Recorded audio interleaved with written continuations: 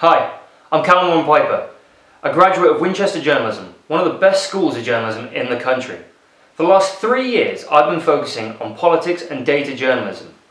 Here is just a small selection of my extensive portfolio that includes graphics, presenting, and more. 33 months with a 71% negative rating.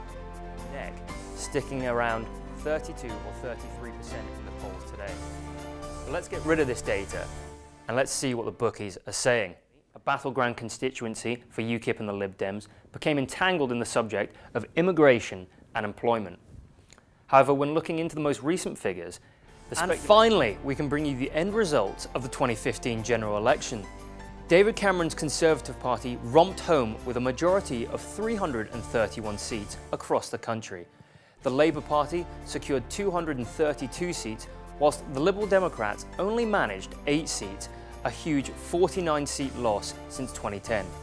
The Greens and UKIP both secured 1 seat apiece.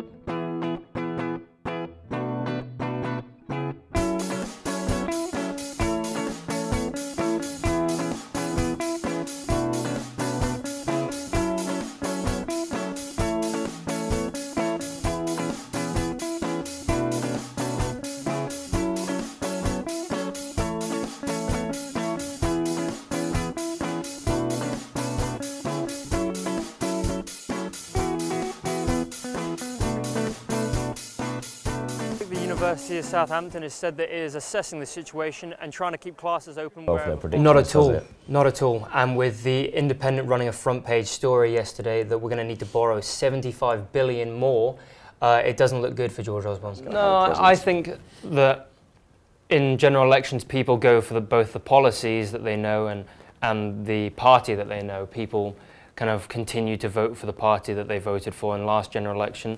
Why should you hire me? I'm hardworking, I'm diligent, but most importantly, I'm adaptable.